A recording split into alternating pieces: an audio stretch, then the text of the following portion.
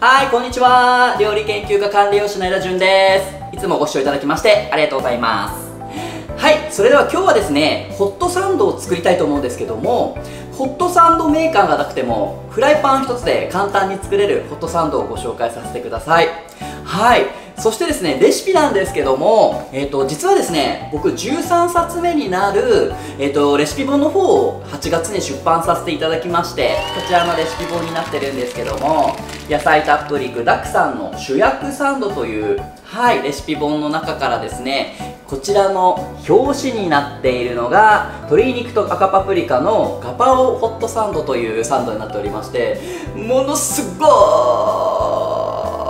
く美味しくなってますので、こちらのレシピを1品ご紹介させていただければなっていうふうに思っております。やみつきになりますよ。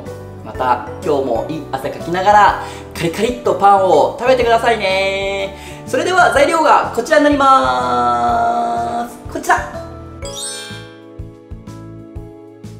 では材料を切っていきたいと思います。まずパプリカ4分の1個になります。はい、こちらをですね、種を取って、よいしょ、種を取って、で、角切りにしていきたいと思います。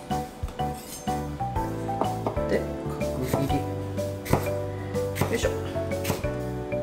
ちょっとパンに入れるので、食べやすく小さめにカットしてあげてください。5ミリ角とか1センチ角ぐらいかな、ぐらいを目指して切ってください。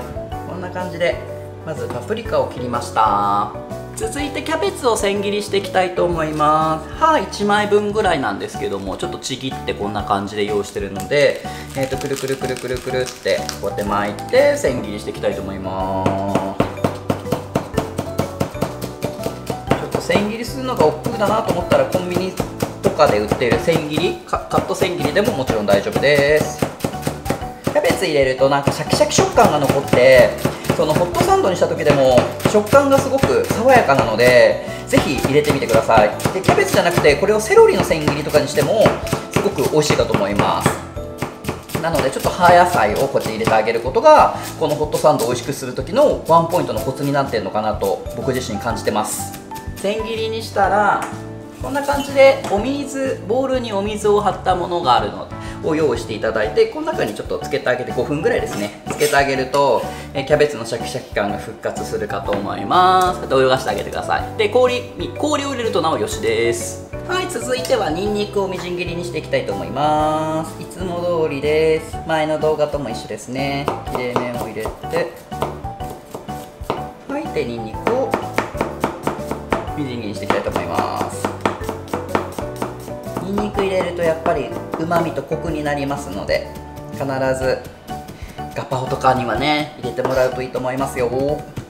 それでは今からパンの仕込みをしていきたいと思います。ここがホットサンドメーカーがなくても簡単に作れる、ポイントになってるかと思うんですけども、パンのこの節のところにこう線を描くように切り込みを入れてあげてください。半分ぐらいまで切り込み入れてあげてくださいね。全部切りすぎてしまうと、中身が崩れてしまう。でこうやってスプーンとかでこうやって押しつぶしてあげてください。で溝を作っていきます。何をしてるかっていうと、こう溝を作ることによって具材を入れてもしっかりとホットサンドをキャッチしてくれるようになります。なのでこう具材がたっぷり入るので、具だくさんなホットサンドが簡単に作れるようになっております。こんな感じですね。はい、ちょっと溝を作ってあげるんですね、このように。じゃあ具が入ります。溝を作る、これ枝順ポイントになります。はい、 OK。 これで具材を入れていきたいと思います。はい、それじゃあ具材を炒め噛んじゃった。具材を炒めていきます。まず最初に弱火にかけて油を引きます。はい、少々引いて、で油を引いたら次にニンニク、みじん切りのニンニクですね。はい、ニンニクを入れます。で鷹の爪輪切り種なし、こちらを入れてちょっと辛くします。でニンニクの香りが立つまでじっくり炒めてあげてください。はい、それではニンニクの香りが立ってきたら鶏ももひき肉入れます。はい、今日ガパオなんで鶏ももひき肉です。で鶏ももひき肉を入れてちょっと中火に変えましょう。でヘラでそぼろ状になるように炒めていきたいと思います。はい、表面にうっすらと火が入ってきましたら、次にパプリカを入れます。はい、パプリカ入れて彩りになります。ゴロゴロゴロゴロゴロって、なんかちょっとたっぷり作っといて、1日目はご飯、2日目はガパオサンドみたいな感じで分けるのもいいかもしれないですね。お肉の方に火が入ってきたら味付けしていきたいと思います。まずはナンプラー、もうこの YouTube で何回も登場しましたね。ナンプラーで塩味で、今日はですねソースですね、ウスターソースかけます。で普段はですねガパを作るときオイスターソースを入れることが多いんですけども、そのソースはパンとの相性すごくいいのかなと思って、今回のガパオはこうウスターソースで味付けてます。ここもちょっと変わり種といいますか、普段やらないことかもしれませんね。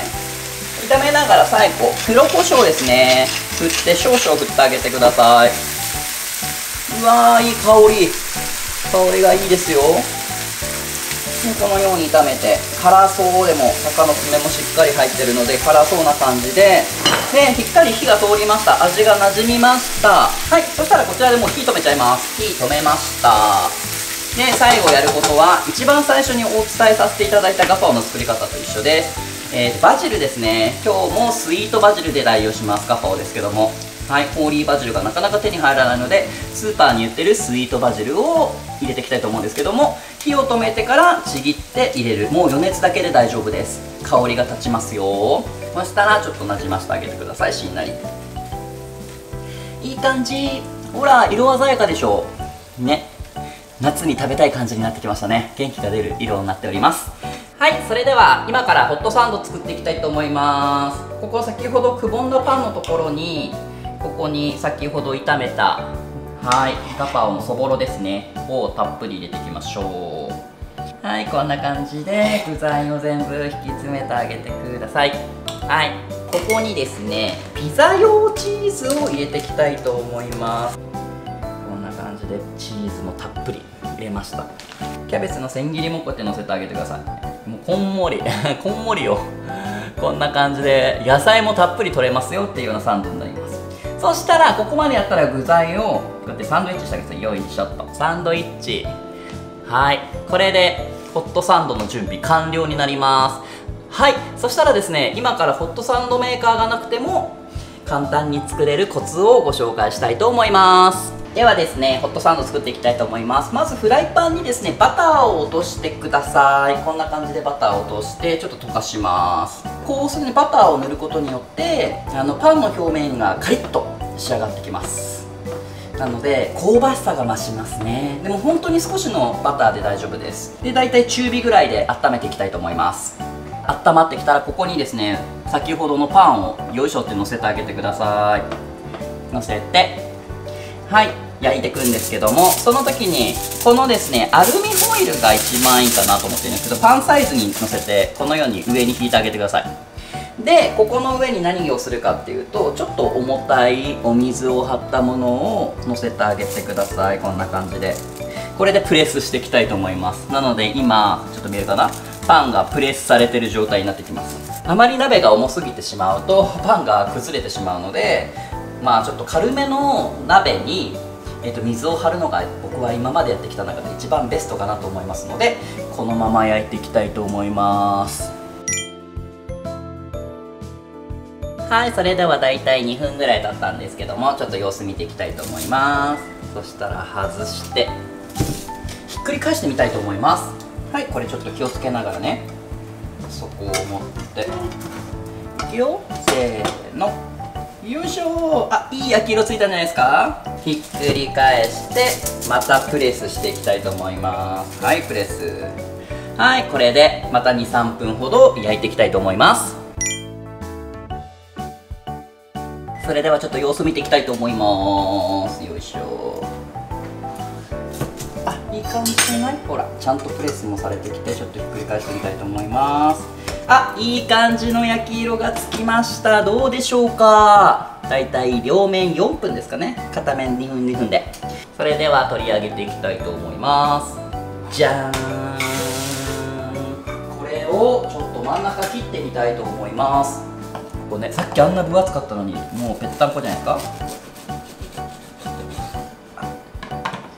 いきますよ、せーの。うわー、チーズとろりです。美味しそうな鶏肉と赤パプリカのガパオサンドの完成です。表面カリカリ、もうね、がぶりついてください。それではもぐもぐタイムに行きたいと思います。イエイイエイ。はい、それでは今日もありがとうございました。無事に見てホットサンドができましたので食べたいと思います。いただきます。いただきますわーいね、音聞いててください。もうね、カリッカリなんですよ。いきますよ、いきますよ、いきますよ。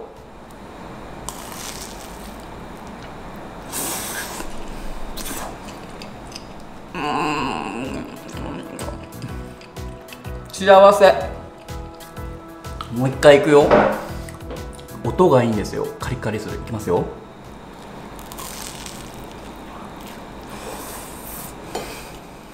チーズがついてくる。チーズおいしいきました。このパンのカリカリ、これがやみつきになるんですよね。で、耳までカリカリ焼けてるから美味しいんですよ。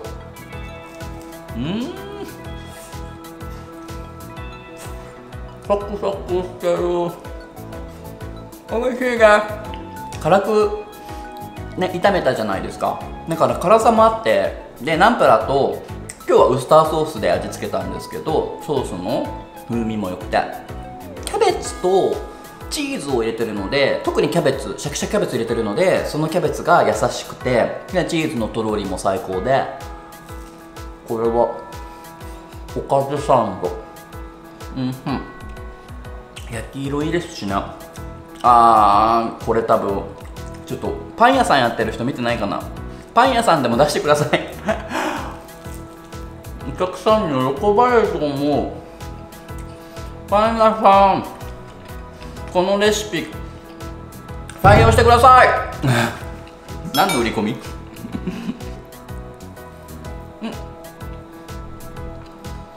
あんまり耳苦手な方も多いと思うんですけど、これならポリポリいけると思う。ポリポリいっちゃって、うわ、プンプンプンプンプンプンプンプンプンプンプンプンプンプンって何？パプリカ角切りにしたじゃないですか。それがまたね、合間合間にシャキシャキしていくんですよ。一口でいっぱい入ってきて、シャキシャキシャキシャキシャキって音も歯ごたえも楽しめるからいいですね。こういうホットサンドはちっちゃめに具材を切った方がいいかもしれないですね。甘い、辛い、シャキシャキ、いろんな味がして面白い。出来たてがもう本当に最強に美味しいんですけど、冷めても美味しいんで2つあるじゃないですか。なので1個は朝ごはん、もう1個はお昼ご飯とかでもいいかもしれないです。結構ボリュームありますからね。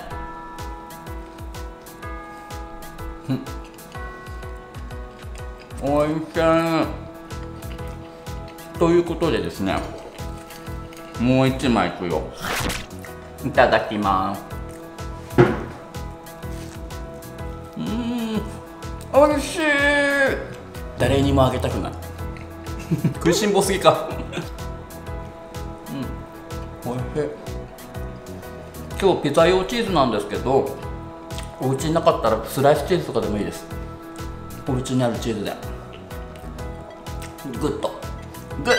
これよ、この焼き色もテンション上がるし、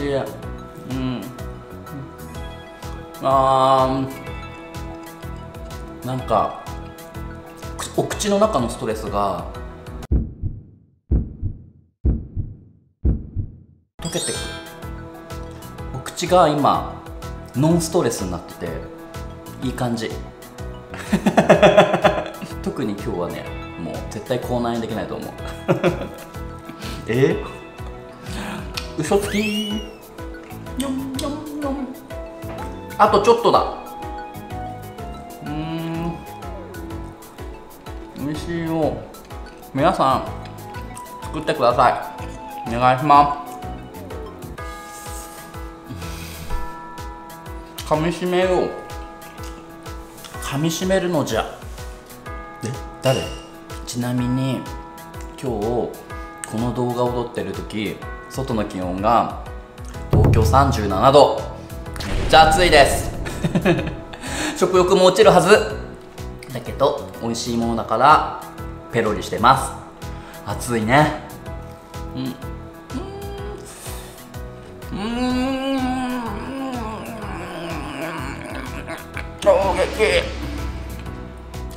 衝撃よ。最後まで衝撃。もう雨降ってもいい。どういうこと絶対やってください。最後の一口だよ。寂しいけど食べます。ありがとうございました。これはね、やってください。ちょっと大人味かも。お子様だったら赤唐辛子抜いてくださいね。ちょっと辛いから。あとバジルの香りもいいんですよね。まだ喋るんかいっつって。いただきまーす。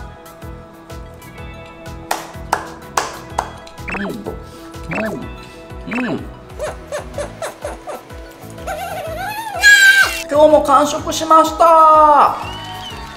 美味しかった。またもう1枚食べたいぐらいです。とっても香ばしくて、でガパオの風味も良くて、辛さもあって、でキャベツのシャキシャキ感もあって、そしてチーズのとろりもあって、そして今日はスイートバジルなんですけども、風味も良くて、年中作ってください。そしてそのレシピが載っている主役サンドもぜひチェックしてみてくださいね。今日はありがとうございました。おいしいよ。